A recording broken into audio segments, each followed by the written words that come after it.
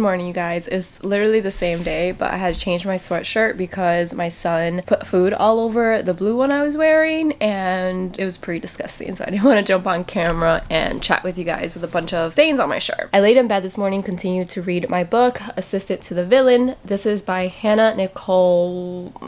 Don't even know how to pronounce her last name, so I'm not even going to attempt because I know I'm just going to butcher it. But look how stunning this book is. The pages on the side are red. I love that. That's the only reason I picked up this book, because I saw that the sides were red and I was like, oh my god, that's gorgeous. I need it. And then I started reading it and realized how much I was actually enjoying it. It's basically what the title suggests. The main character is an assistant to the male main character who is a villain. He's not really a villain. I mean, he's labeled as the bad guy, but he doesn't kill or hurt anyone that's innocent. He hurts people who have hurt him or are just bad people in general, and he's out for revenge. I don't know exactly why he's out for revenge quite yet, but I know that's his whole story. Like, he is hungry for revenge and he will stop at nothing to get his revenge against the king of the land. And then we have the sunshine assistant, who is all sunshine, rainbows and butterflies, but she also has like a little evil streak to her and she understands the villain more than anyone else. I love the two main characters. I love their banter, and I've been reading this book with a smile on my face. It's just good vibes. I don't know how to explain it besides just very good vibes with this book, and I'm having a ton of fun. I need to get up and get ready for the day because I'm a mess right now. Also, we moved and my headboard is not officially up yet, so our mattress is on the floor. We need to really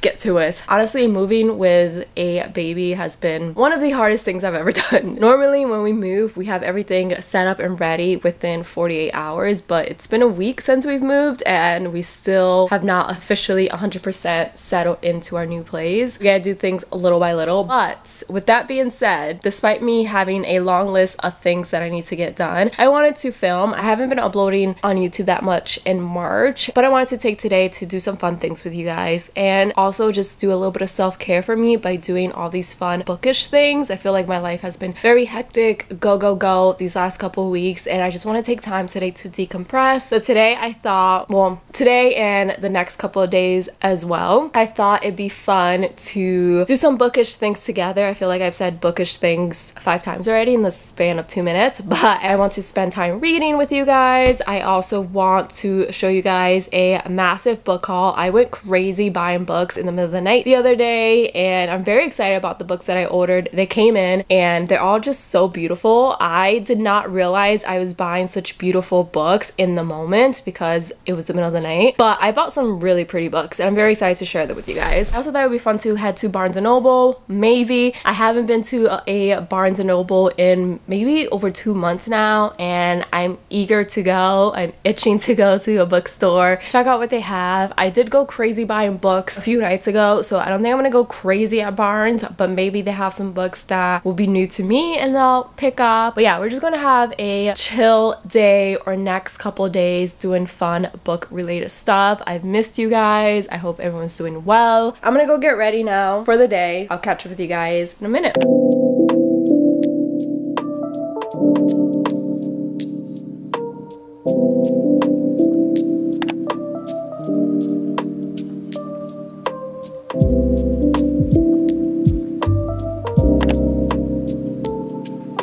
Time for a book haul. I'm so excited to share all the books that I recently bought with you guys. I feel like I picked up a really good selection of books. Most of the books in this pile are pretty new releases within the last, I want to say 6 months or so. I do have 1 or 2 that are a little bit older, but I've heard so many great things about all the books in this pile, and all the covers in this pile are absolutely stunning. I did not plan that whatsoever. I literally was sitting in bed one night and decided that I wanted to order some books because it's been a while since I've actually bought books, and I ended up putting a bunch of random books in my cart, and when I got them I was like, wait, these are actually all really pretty. First book that I want to share with you guys is one that you already saw at the beginning of this vlog, is Assistant to the Villain. As I mentioned earlier, I did start this book. I'm about halfway done. It follows a female main character who's an assistant to a male main character who's a villain. Well, he's the kingdom's villain. It is fantasy, but it doesn't feel like I'm reading a fantasy book until the characters mention like special dragons or creatures or magical abilities, and then I'm like, oh wait, you're right, this is is a fantasy. It doesn't really read as a fantasy, at least to me, and that's not necessarily a bad thing. I'm really enjoying it so far. I love the two main characters. I feel like they have so much chemistry. I love their banter with one another, and I also like that you get the villain's POV in certain parts. This book is probably 95% the female main character's POV so far, but you do get a sprinkle of the villain's POV as well, and I really like that and appreciate it. Really loving this book so far, and like I said, absolutely gorgeous cover. I feel like the letters of the cover come out a little bit, and then the red, absolutely stunning. Then we have a fairly recent release. I think this book actually came out this month, but it's My Dark Desire by L.J. Shen and Parker S. Huntington. Look how gorgeous that cover is. This is the sequel to My Dark Romeo, which I read last year. Absolutely love that book. I think it was almost a 5-star read for me, and I still think about that book till today. And I saw this one recently came out. I honestly forgot that there was a sequel. This one follows a different set of main characters, but it's still set in the same world. It follows one of Romeo's best friends. I think this one's gonna be like a Cinderella retelling sort of thing, which makes me very excited. It goes, I may be Cinderella, but Zachary is not my Prince Charming. The task was simple. Sneak into the most heavily guarded manor, steal back my pendant, slip out. Problem number 1, America's most unattainable bachelor caught me. Problem number 2, he decided to keep me. As to help, Zachary's son's winter may be the coldest I've ever felt, but he makes my skin burn. Reserved, calculated, and savagely cruel, he thrives on the weaknesses of others. Little does he know he just met his match. He may be American royalty, but this peasant will rise to become queen. Like, doesn't that sound amazing? I cannot wait to read it. Again, the cover, just chef's kiss. Absolutely stunning. My Dark Romeo's cover is absolutely beautiful as well. I actually read My Dark Romeo on Kindle Unlimited, so I don't own the physical copy. I need to rectify that and buy the physical copy so I can have these two side by side on my bookshelves, because I think the covers are so gorgeous, and I'm very excited to read this book. Then we have Bride by Ali Hazelwood. I think I've read, I want to say 90% of her books, and I've only actually enjoyed The Love Hypothesis from her. Every other book that I've read from her has really fallen flat. This book is going to finally help me make a decision to either stop reading Ali Hazelwood's books or to give her another chance, because like I said, the first book that I've ever read from Ali was A Love Hypothesis. Love it. It's one of my all-time favorite books, but every book since then from her has definitely felt meh to me. But I decided to pick this one up and give her writing one last chance, because this one is pretty different from anything else she's ever written. This doesn't take place in the STEM world, and I also think it's YA paranormal romance, or maybe just paranormal romance. I don't know if this is YA or not. It goes, Misery Lark, daughter of a powerful vampire councilman, is an outcast. Her days of living anonymously among the humans are over. She has been called upon to uphold an alliance between the vampires and their mortal enemies, the Wares. Wares are ruthless and unpredictable, and their alpha, Lo, is no exception. He rules his pack with absolutely authority, but not without justice or feeling. It's clear from the way he tracks Misery's every moment that he doesn't trust her. If only he knew how right he was. Misery has her own reasons to agree to his marriage and convenience, reasons that have nothing to do with politics or alliances, and everything to do with the only thing she's ever cared about, and she is willing to do whatever it takes to get back what's hers. Oh, so I guess it's like a Romeo and Juliet type retelling. I'm kind of here for it. Let me know in the comments below if you read this book and what were your thoughts. And then I picked up Ruthless Vows by Rebecca Ross. This is the second book in the Divine Rivals series. I read Divine Rivals last month and actually I really enjoyed it. It did take me a hot second to actually get into the book. I feel like for the first half I was pretty bored, I'm not gonna lie, and then things started moving along in the second half and we got a lot more romance between the two main characters, and I actually ended up really loving it. So I decided to pick up the sequel. This one came out, I think, at the end of last year, so it's still a fairly new release, and I'm very excited to see what the two main characters get up to in this book. It is a YA fantasy. It involves a main character named Iris who is a war correspondent. She's in the front lines and there's a war going on between two gods, but humans don't really know the truth about the war and what's actually going on. Iris is literally reporting on the war from the front lines, so humans actually know what's going on and they're not sheltered from what's happening. Kind of enemies to lovers in a way, but for a very brief moment, enemies to lovers. I think these two books are only a duology, so this is the final book in the Divine Rivals world. The first book ended on a cliffhanger, so I'm eager to find out what's going to happen to the male main character. If you know, you know. And then I picked up two books from the fantasy queen herself, Sarah J Maas. Last year I read ACOTAR, well, not last year, 2 years now. 2 years ago, I read ACOTAR from her, absolutely loved it, and ever since I finished that series, I haven't been able to find a fantasy series that comes close to those books for me. I loved Fourth Wing, but I still love ACOTAR more. So I decided to go back to the Queen and check out her Crescent City series. I think that's the name of the series. I bought the first 2 books in the series. I think there's 3 books in total. The third one just came out, and I was going to buy the third book on Amazon, but it said that it was the international version and it confused me. So I was like, you know what, let me just read the first 2 books and then I'll just go to Barnes & Noble and pick up the third book. So I have Crescent City here, then I have House of Sky and Breath. Do you guys see how thick these books are? My husband started laughing when I unboxed these. He was like, why are those books so huge? And I'm like, that's Sarah J Maas for you. I honestly have no idea what these books are about. I know that they have gone viral on TikTok and everyone's talking about them, but I honestly picked them up because it's Sarah J Maas, and since I loved ACOTAR so much, I was like, let me check out some of her other books. I haven't even read the synopsis, so we're going to read it together. Bryce had the perfect life, working hard all day and partying all night until a demon murdered her closest friends, leaving her bereft, wounded, and alone. When the accused is behind bars but the crimes start up again, Bryce finds herself at the heart of the investigation. She'll do whatever it takes to avenge their deaths. Hunt is a notorious fallen angel, now enslaved to the archangels he once attempted to overthrow. His brutal skills and incredible strength have been set to one purpose: to assassinate his boss enemies, no questions asked. But with the demon wreaking havoc in the city, he's offered an irresistible deal: help Bryce find the murderer and his freedom will be within reach. As Bryce and Hunt dig deeper into Crescent City's underbelly, they discover a dark power that threatens everything and everyone they hold dear, and they find in each other a blazing passion, one that could set them both free if they only let it. Look how stunning that is. Wow. These books are so gorgeous. I love the covers. I actually bought these in hardcover because I noticed that the third book had just recently came out and was also hardcover. So I was like, I already know I'm going to be obsessed with this series, and I might as well just pick up all 3 in hardcover, and then they can look super cute together on my bookshelf. So very excited. And then obviously House of Sky and Breath is the second book in the series. I'm not going to read the synopsis of that one because I haven't read the first book yet and I don't want to spoil it. But then I picked up Powerless by Lauren Roberts. I believe this is a YA fantasy. I guess I was in a fantasy mood when I ordered these books because the majority of these books are fantasy. This one is another very popular one that I've heard great things about, and I love the cover. So gorgeous. It goes, the elites have possessed powers for decades gifted to them by the plague, while those born ordinary are just that, banished from the kingdom and shunned from society. No one knows this better than Peyton Gray, an ordinary posing as a psychic to blend in with the elites, but when she unwittingly saves one of Elia's princes, Kai, she's thrown into the purging trials, a brutal competition showcasing the elite powers. If the trials and the opponents within them don't kill her, the prince she's fighting feelings for will if he discovers what Peyton is: completely ordinary, hunted, hunter, destined for each other. He is the very thing she has spent her whole life pretending to be, and fate ensured they would fight each other. That sounds like it's going to be really good. The synopsis is reminding me of a particular book, and I can't figure out what book that was. Is it the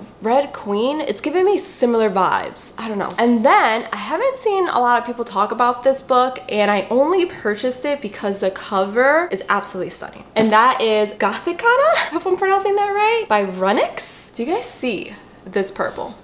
And do you see this cover?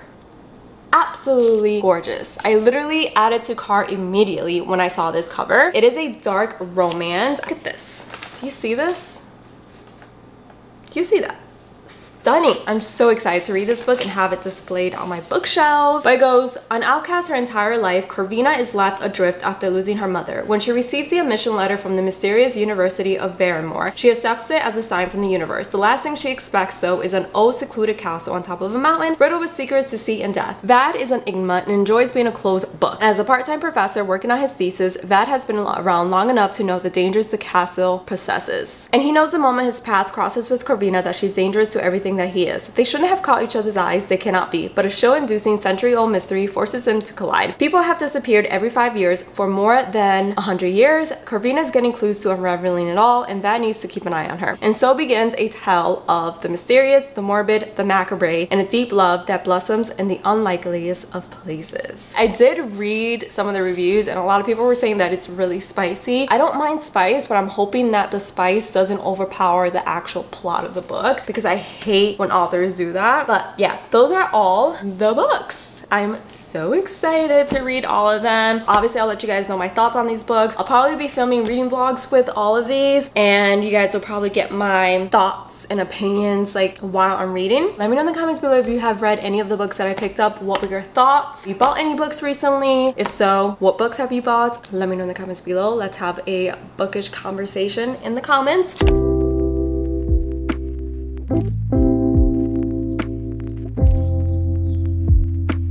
I'm literally sitting here and smiling as I read this book. It's so cute and I love the two main characters. I've said this already, but I just love their banter with one another and their chemistry is just 10 out of 10. I also really love the side characters. They're so fun. Kingsley the frog, adorable. Like, I really want to know his backstory and I need to know how he became a frog and why he's in Tristan's possession. I think this is going to be a 5-star read for me, you guys. I'm just enjoying it so much. I will say that it's very slow burn. I have maybe a little over 100 pages left and neither of the two main characters have really acknowledged what they feel for one another, but I'm kind of here for it because it feels more realistic and it feels more genuine. I hate 95% of the slow burns that I read, but this one is just doing it for me, and like I said, it just feels a lot more realistic the way their relationship is actually progressing, and I'm enjoying it.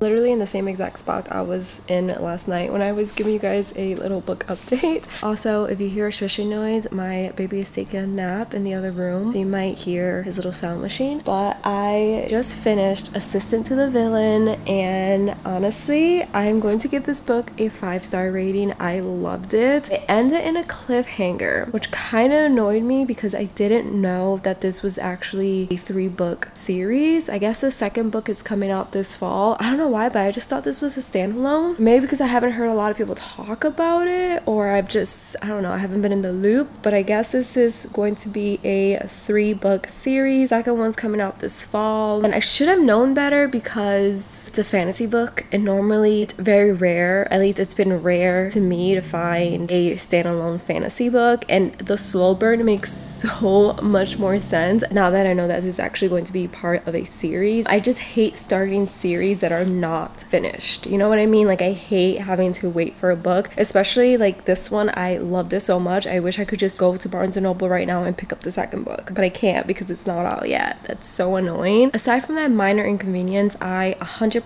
recommend this book. There is a trigger warning at the very beginning. I guess I'll tell you the trigger warning in case you don't want to look it up, but death of a sibling in backstory, child abandonment, and sexual assault in backstory, all discussed in the novel. So readers who may be sensitive to these elements, please take note, proceed with caution. Even though those are some very deep topics that are talked about or referred to in the book, it's not in your face. I've read a lot of books where there's like a dark element to it and it's very dark and the trigger warnings are warranted. With Assistant to the Villain, I don't feel like the topics are discussed a lot and they're not thrown in your face constantly. It is a very lighthearted, romantic, comedy, fantasy type of book. Definitely recommend. I love the two main characters. I've said it already. I love the side characters. I hope that the side characters make more appearances in the second and third book. I also already see some characters that would be perfect for a spin-off series if the author wants to go that way. Yeah, I really enjoyed it. I highly recommend. I really did not expect for me to enjoy this book as much as I did, but I give it 5 stars. I can't remember the last book I gave 5 stars to. It's been a hot minute, so highly recommend. Definitely go check out Assistant to the Villain. My baby is still asleep, which is a miracle in itself. So I think I'm going to take the time now to update my reading journal. I haven't updated my reading journal all month. I've really been slacking on it, and before I start a new book, I do want to take the time to update my reading journal. I like having a reading journal. This is the first year that I'm actually keeping one, but I've also found it hard to actually keep track of it and update it. But I'm gonna do that now. At the end of the year, I want to see all my books in one place and see all the books that I read. Obviously, I have bookshelves so I can see the books that I've read. But I don't know, something about keeping a digital reading journal just is a vibe and it hits. I don't know what I'm saying, but I'm gonna update that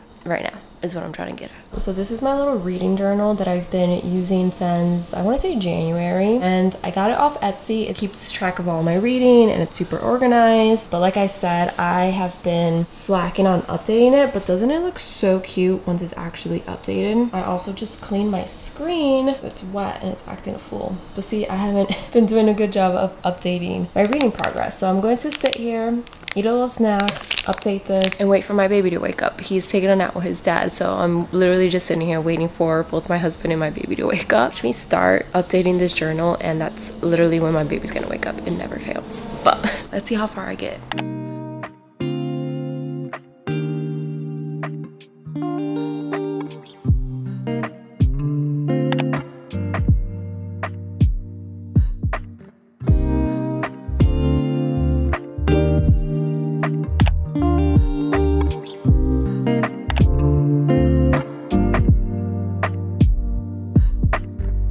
Look at my cat. Look at my baby. Hi. Hi. I just got to part 2 of Ruthless Vows. I decided to start this one next after I finished Assistant to the Villain, just because I still have Divine Rivals like fresh in my mind, and I wanted to finish the duology before I move on to any other series or continue any other series. Like I said, I just got to part 2 of the book, and the same experience that I had while reading Divine Rivals is happening again, meaning I'm a little bit bored with the pace of the book. And trust me, I understand that not every page, not every chapter is going to be fast paced, is going to be full of action, but I find that with Divine Rivals and Ruthless Vows, I've struggled to get through the first half of the book just because it's so slow moving and it's setting up, I guess, the climax of the book, which I understand and I appreciate and I can respect, but at the same time, I'm not gonna lie, it's making me a little bored. But it's so weird because I love the writing. I love how Rebecca's writing makes it feel like you're reading a fairy tale, and it makes it feel so magical and like you're in the story with the characters, but at the same time, not much has happened yet. I don't know. I feel like the book is moving at a snail pace. And this is definitely going to be a book that I'm not going to be able to finish in one sitting or within 24 hours or anything. This book is definitely going to take me a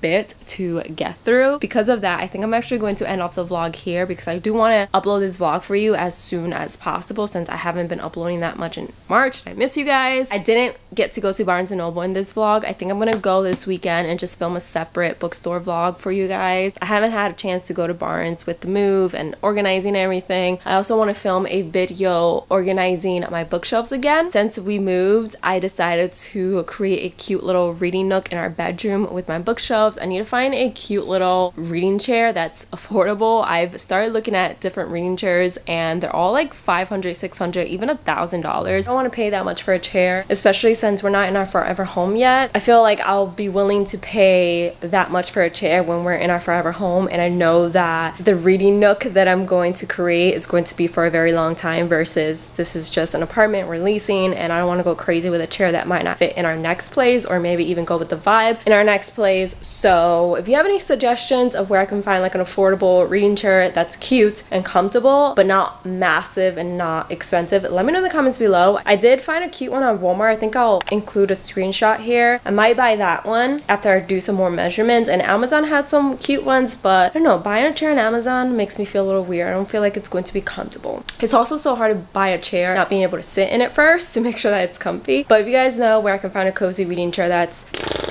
$300 and under, I feel like that would be a good budget, let me know. It's a quick little preview. I have 3 bookshelves in my bedroom right now. I have these 2. Books are all over the place. Honestly, my son did that. I had all of the books in the bookshelf and he came over and took them all out. And then I have another bookshelf in my room. So I have 3 bookshelves. I'm actually going to move this bookshelf next to these 2, but I have to remove my son's crib. We're actually going to break it down since we're co-sleeping and we're not in a rush to make him sleep in his crib. So then I'm going to move these 2 bookshelves over here. We have like this whole wall space in our room. I can even buy more bookshelves if I wanted to, which is really nice, but I'm going to move these 2 over here. Don't mind the mess, honestly.